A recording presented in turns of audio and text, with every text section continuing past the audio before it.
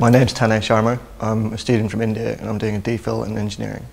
I chose to study at Sussex because research conducted in 98-99, which was a collaboration between the engineering department at NASA, and it was based on magnetic levitation. It also offers me a chance to collaborate with different departments on campus. Although I'm doing an engineering degree, I've collaborated with people doing policy, people doing physics and chemistry, and I get a lot of support from my supervisors and other students.